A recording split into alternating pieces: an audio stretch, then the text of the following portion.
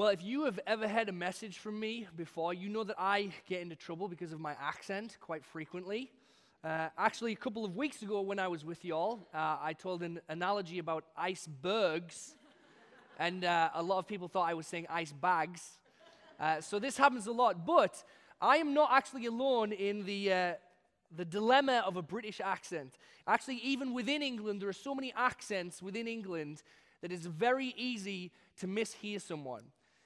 Now, this morning we're talking about prayer, and I wanted to share a story about a friend of my brother-in-law's who had kind of a mix-up of these two worlds of having an accent and being misunderstood and prayer. He was on the prayer team for a church, and in particular in this story, the church was holding an event in which at the end of the service, people were asked to come forward for prayer if they needed it. So my brother-in-law's friend, he was on the prayer team, he was up there at the front, and people start coming forward and asking for things, and of course the prayer team is praying however they can, and someone comes forward to my brother-in-law's friend, and this is my best impression of what it sounded like. It was a British accent. He said that he would like prayer for boldness, right? Now, I don't know what you just heard when I said that, but my brother-in-law's friend had baldness, right? So he thought to himself, surely this guy is not asking me to pray for him to be bald. So let me ask him again. So he said, hey, I misheard you. Could you tell me again what you need prayer for? And he says, yeah, boldness. And so my brother-in-law's friend again thought, wow, that did sound like baldness. And rather than tell this person that he didn't want to pray for him for baldness, he thought the respectful thing to do is to pray for what he asked for. So my brother-in-law's friend began praying for the baldness of this man.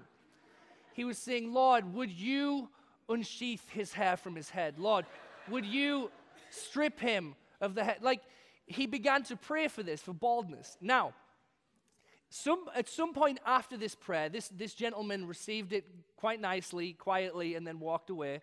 At some point, someone who had overheard this conversation, I'm assuming, revealed to him that what this man was saying was boldness. Boldness. So my brother-in-law had baldness. Now, as we begin to talk about what not to pray, I would encourage you, never assume that someone wants baldness. That's a good rule of thumb. If you want to know what not to pray, don't pray for baldness. Even if you hear from someone like me who has an accent, something that you think is like that, it's probably not that. So today we are talking about prayer, and we're talking about how not to pray. And last week, Jeff began sharing with us about praying with Jesus, and he said some statistics that I thought were very interesting. He said that 84% of people in the United States say that they pray. 84% of people across the spectrum, across all demographics and belief states, say that they pray. Even a third of atheists say that they pray, which is more than a little awkward for atheists. But just about everybody says that they have a prayer life of some kind. Now, what's important for us as Christians is to understand what true biblical prayer is and separate that from what prayer is culturally. Because prayer can mean a lot of different things to a lot of different people. But when we as Christians talk about prayer, we are talking about something very specific. We're talking about something that's laid out in the Bible for us by Jesus. There are ways that we should not pray, and Jesus, in this week's passage, is going to make clear to us that when we pray, there are certain things that we shouldn't do. So what is it that Jesus wants us to keep out of prayer? What is it that Jesus doesn't want us to do in prayer? Another thing that Pastor Jeff shared last week that I thought was very helpful was that he said that Christian prayer is not turning inward, it's turning upward. Christian prayer is really, at its very core, all about who God is. It's about looking to God. And so as we think about how not to pray, we want to keep in mind that what prayer should be is something that's focused on God. It's not about finding some sense of goodness or hope within ourselves. It's not about self-reflection or introspection. Prayer is about looking to God. It's a recognition that we need Him. That's the kind of prayer that Jesus modeled when He prayed. He prayed for His Father because we needed Him. Even Jesus needed his Father. And so when Jesus talks to his disciples, he warns them about how not to pray. So we're going to look at three things that we can all of us often get wrong about what prayer is and how we should pray. We're going to look at having a wrong audience, a wrong understanding, and a wrong access. Would you go ahead and read with me? We're in Matthew 6, verses 5 through 8. This is what Jesus said to his disciples. When you pray, you must not be like the hypocrites, for they love to stand and pray in the synagogues and at the street corners, that they may be seen by others. Truly, I say to you, they have received their reward. But when you pray, go into your room and shut the door and pray to your Father who is in secret. And your Father who sees in secret will reward you. And when you pray, do not heap up empty phrases as the Gentiles do, for they think that they will be heard for their many words. Do not be like them, for your Father knows what you need before you ask him.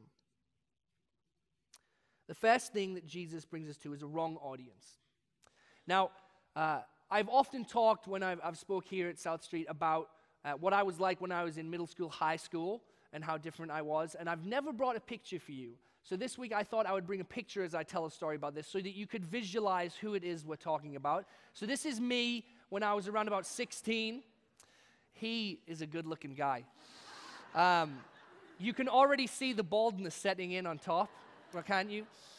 Now, when I was in middle school, I was very, very fixated on what people thought about me. If you're in middle school or high school now, if you're a student, you know that that's one of the things we talk about in student ministry a lot, is we talk about others' perceptions of you, because it fills your mind all the time. What are others thinking about me? And middle school Andrew was completely fixated on what other people thought about him.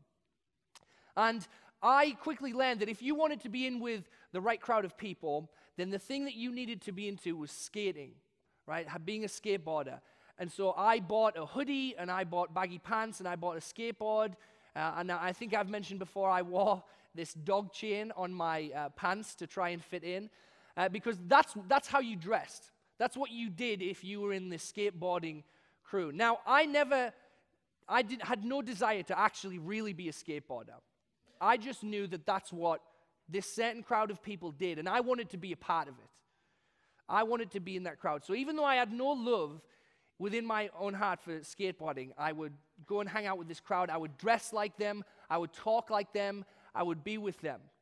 I would spike what little hair I had up to be like them. And I would even watch skateboarding documentaries. And I would watch with my friends these videos of people doing tricks on skateboards. And some of it was impressive, but for most of the documentary, I was just pretending that I liked it because it was really quite boring. Now, Jesus begins his conversation with us today about prayer, about how not to pray, talking about hypocrites. He says, when you pray, you must not be like the hypocrites, for they love to stand and pray in the synagogues and at the street corners, that they may be seen by others. Truly, I say to you, they have received their reward. But when you pray, go into your room and shut the door and pray to your Father who is in secret. And your Father who sees in secret will reward you. He's talking about people who are somewhat similar to middle school Andrew.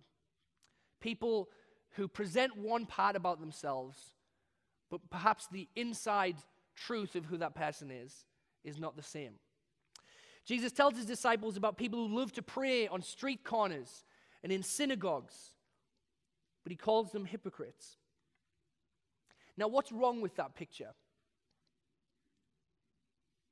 People who love to pray in synagogues. So people who love to pray in church, and people who love to pray on street corners in the midst of people.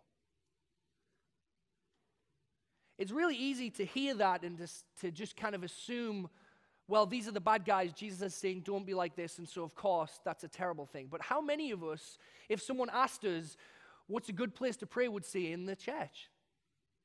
Pray with your friends. There's, on the face of what is happening, these people aren't really doing anything wrong. These people are actually doing the kind of things that we would associate with a good prayer life. They're praying in church. They're praying in the synagogue. They're praying with their friends and family outside of the church. So what is it about these people that make them hypocrites in Jesus' eyes? Hypocrite it actually comes from a Greek word that means actor or performer. So what Jesus is saying is these people are performers. He's saying what you don't realize about these people who pray on the street corners and pray in the synagogues and look like incredible people of prayer, what you don't realize is that it's all a performance. They have the wrong audience. These people are praying to the wrong audience. They're just putting on a show. This is not genuine love for prayer, because what these people really want is they want to be seen by others. Their prayer isn't directed towards God. This is what the prophet Isaiah says about hypocrisy in his writings. He says in Isaiah 29:13, "The Lord said, because this people draw near to me with their mouth and honor me with their lips, while their hearts are far from me, and their fear of me is a commandment taught by men." Hypocrites and people who pray like hypocrites are people who have a divided focus. That what is on the outside isn't necessarily reflecting what's going on within them. Now, it would be easy at this point to think of these hypocrites as a them. These are these people over here that they don't pray to God. They don't honor God. That's them over there. And we don't read these words that Jesus is sharing as a possibility for ourselves.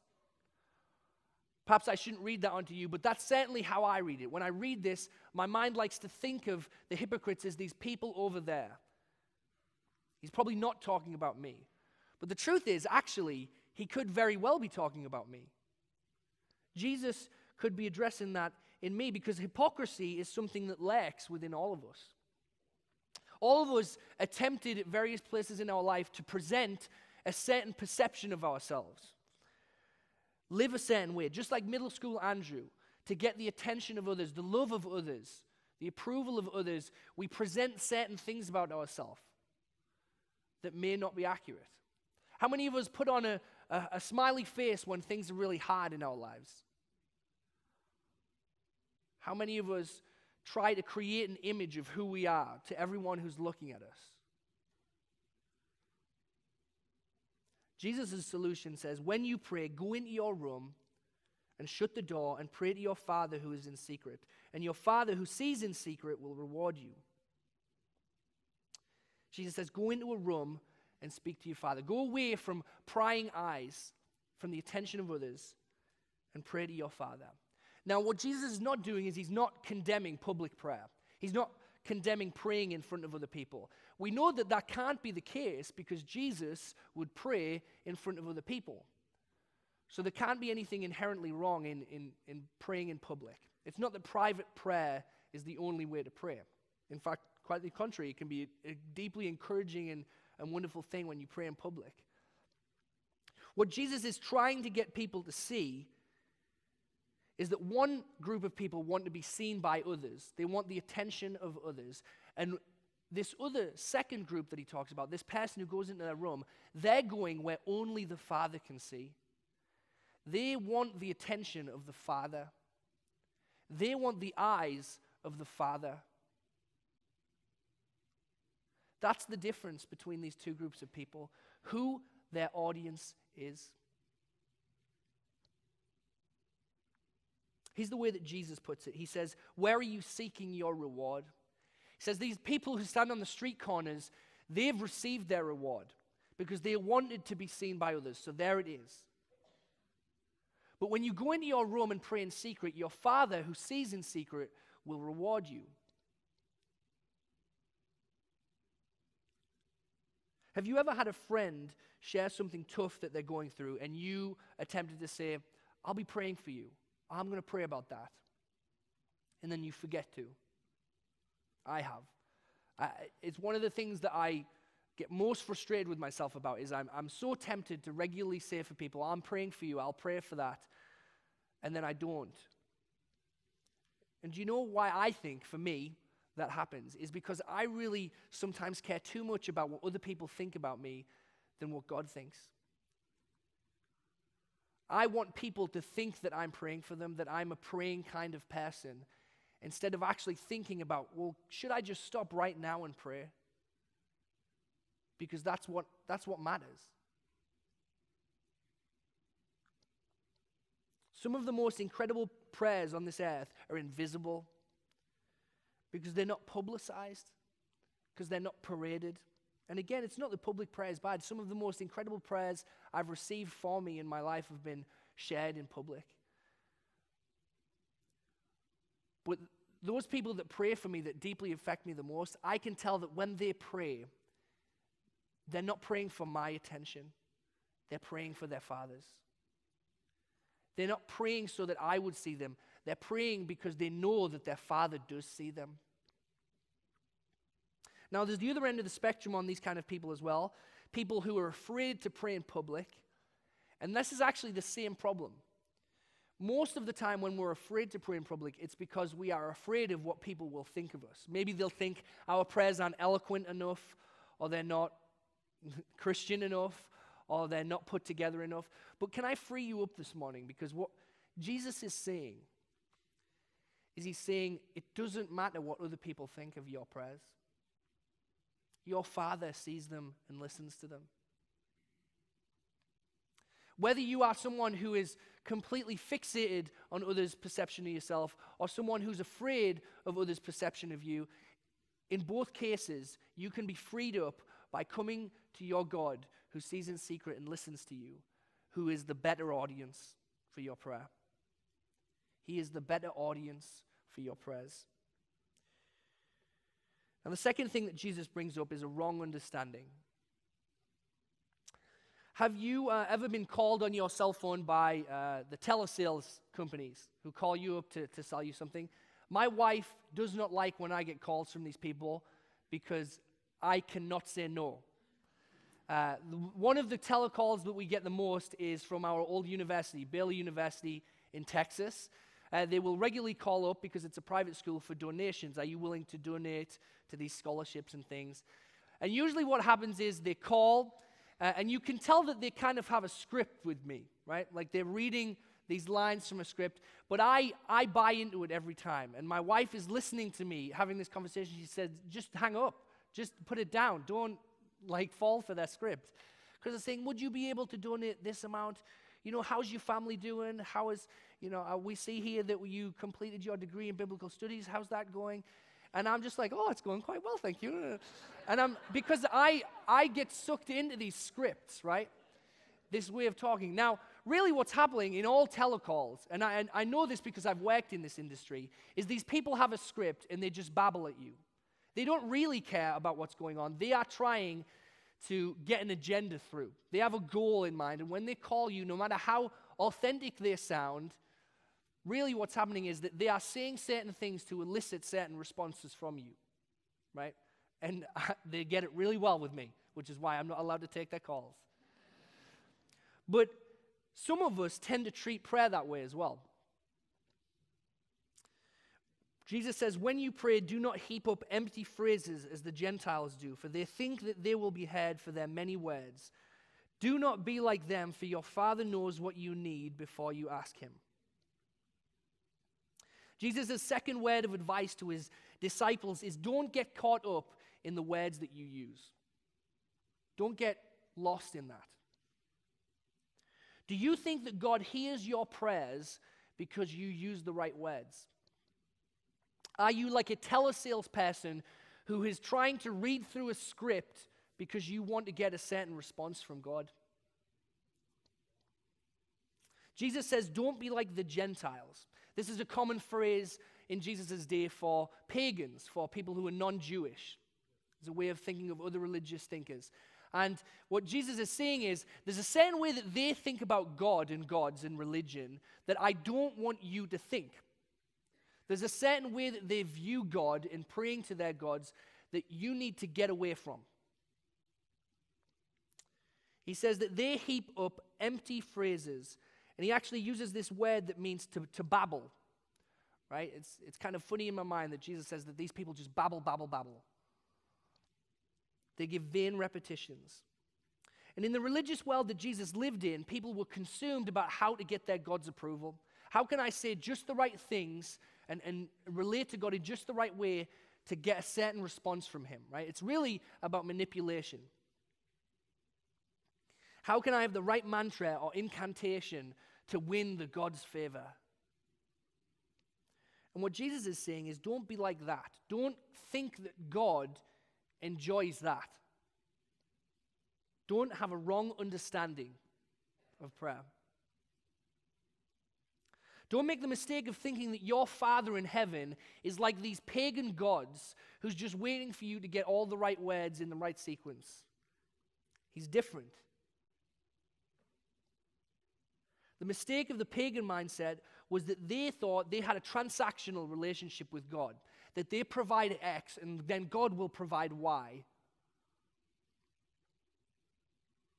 So the question for us this morning is, as we think about how not to pray, is what kind of relationship are we cultivating, are we building with God? Is it transactional? When we pray, are we thinking about how we pray, and are we using specific words, thinking that that's going to get kind of a higher approval rating from God? Or do we have a personal relationship with Jesus, with God? Are we having honest conversations and speaking plainly with him?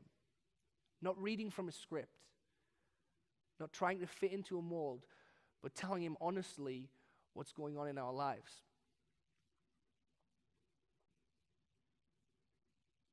Tim Keller, a favorite pastor of mine, shared a story that I thought really captured this really well. He said that there's two ways that we can conceive of prayer. There's thinking of God as a landlord or as a family member. Now, in the case of a landlord, you can build quite a good friendship with your landlord. You can get to know them. You can talk with them, laugh with them, share meals with them. But at the end of the day, that relationship is built on a transaction, on you paying rent, on you meeting the expectations of that relationship. And if you don't meet the expectations, things are going to get awkward. If you don't pay your landlord, you're going to be evicted. And this is why there's a certain amount of professional distance in positions like that, because you can't build a friendship with someone, a true, lasting friendship with someone who might let you down and you might have to evict. You might have to give bad news to. Some of us conceive of prayer with God like a landlord, like we are paying a certain respect, that we're using the right words, that we're using a certain way of praying, and that is pleasing God. Now, the question is, what happens when we think that we haven't done it right? What happens when we mess up? What happens when there's sin in our lives that we feel guilty and ashamed about? We're going to start reading that into God and thinking, he's going to respond to me or not respond to me based on how good my prayer is. What if I haven't kept it together this week? Can I still go to God and talk to him? Or do I have to clean that up first so that then I can get the right words and say the right things? But if God's a family member instead of a landlord, what difference does that make? In a family, you're free to say whatever you want. There's not some kind of transaction that's keeping you in that relationship and keeping it going. And we know this because family members are sometimes a little too honest with us, aren't they? We're coming up on Thanksgiving this week, and I'm sure in a lot of our homes there's some conversations that we get a little nervous about different things, because family members are honest with each other. We share what we really think. We share our lives together. Now, families aren't perfect. Sometimes there is hurt. Sometimes there is frustration. Sometimes there is dysfunction, and it can be messy. But a family can weather those things. If your relationship is not built on a transaction, but is built on an indissoluble commitment, like family, then you're free to speak plainly, to be honest. Do you know that God made himself your father so that you can be honest with him? He sent his son Jesus so that you could be adopted into his family, so that when you speak to him, you don't need to fear him. You don't need to get the right incantation, the right words. In Psalm 139, King David says, "O Lord, you have searched me, and you know me. You know when I sit down and when I rise up. You discern my thoughts from afar. You search out my path and my lying down and are acquainted with all my ways. Even before a word is on my tongue, behold, O Lord, you know it altogether. This is King David praying, and he recognizes from the beginning he's known by God. Something that Jesus is echoing himself here when he says, your Father already knows what you need. And when you read the Psalms, when you read the prayers of people like David, you read these prayers that are messy, that are awkward, that are angry, that are frustrated. You have people who are heartbroken, lost, confused, joyful, thankful, thoughtful.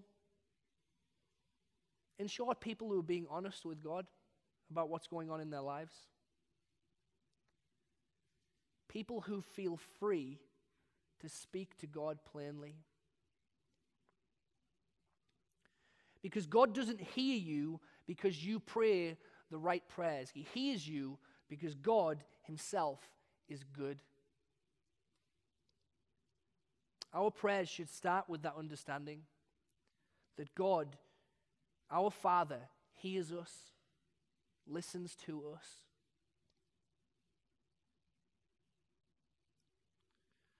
Are you being honest with God when you speak to him, or are you praying cold, empty prayers? Are you reading from a script? Do you pray about things that you have no intention of doing anything about?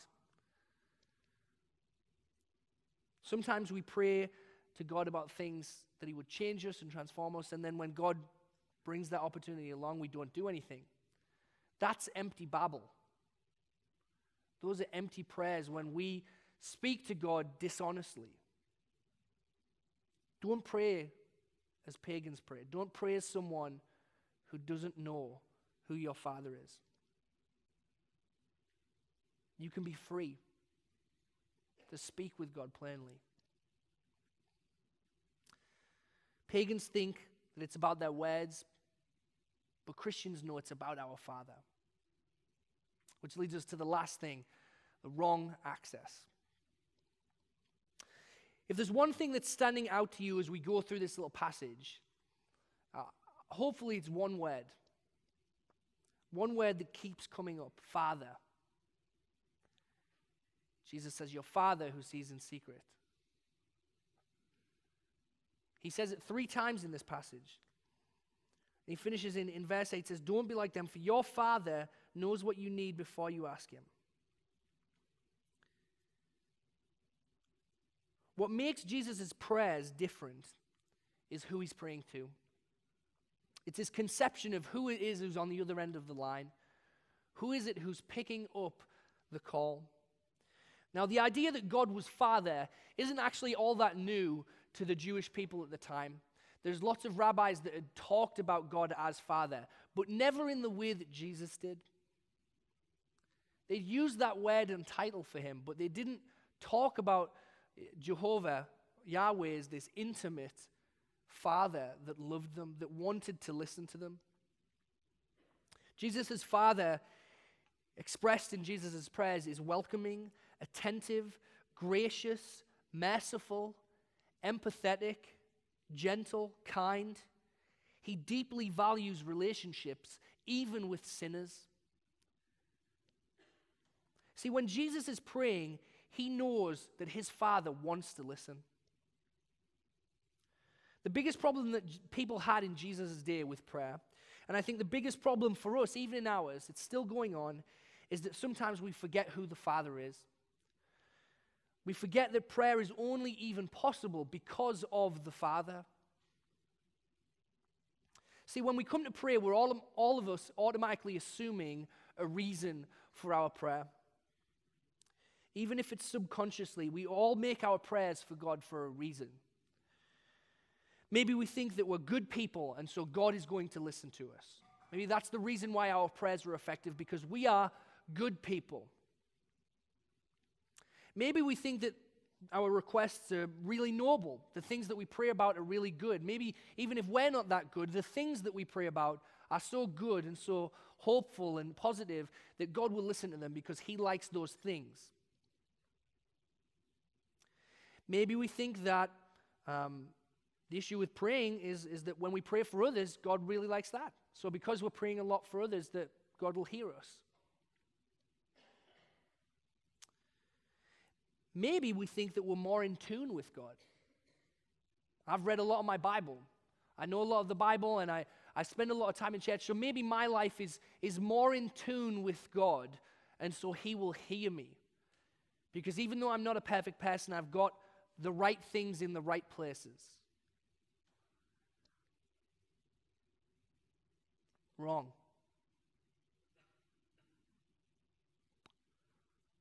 All of that is the wrong access for prayer.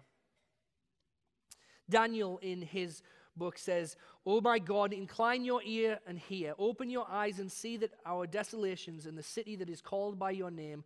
For we do not present our pleas before you because of our righteousness, but because of your great mercy."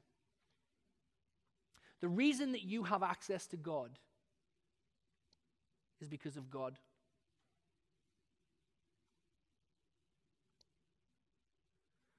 For we do not present our pleas before you because of our righteousness, but because of your great mercy. That's what Daniel prays. He says, we pray not because we've got anything good in us, God, but because you are good, but because you are merciful.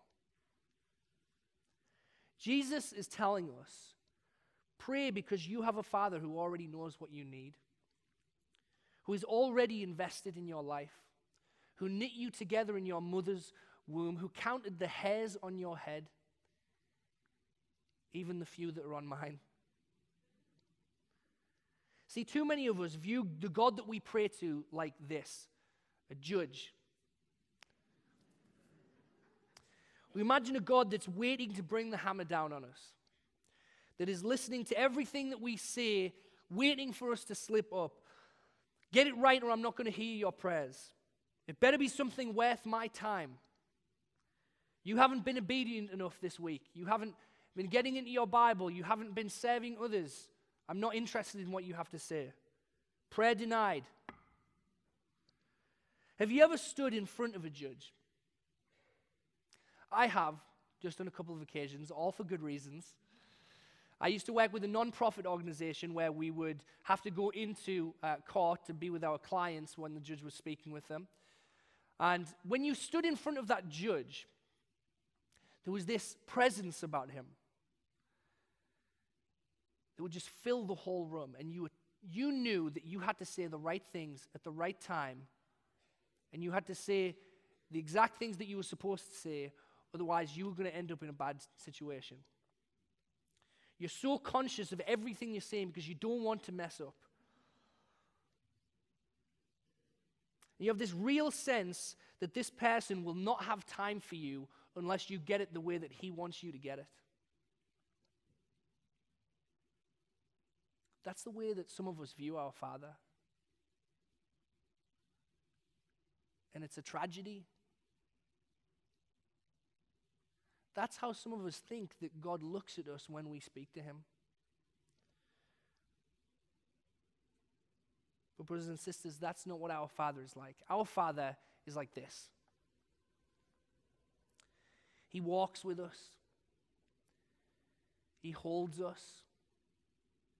He listens to us no matter what is going on in our life. Whether our prayers are eloquent or disheveled, awkward, sometimes even inappropriate, he listens. Our Father delights in being with us. Jesus' warning is don't pray like people who don't know who your Father is and what he is like. Our Father has sent his Son so that we can approach him without fear.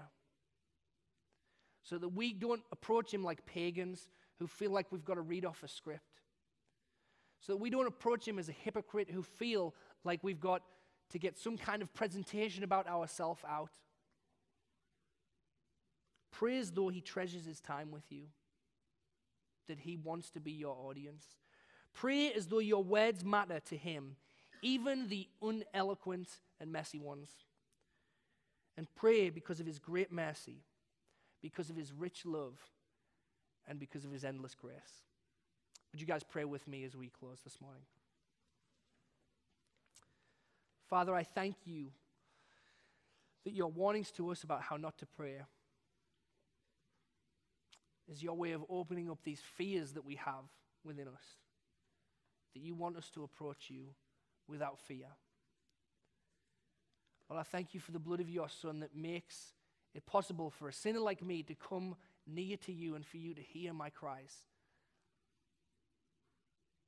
Lord, we love you. And as a church, we glorify you for being the God who listens to us and hears us.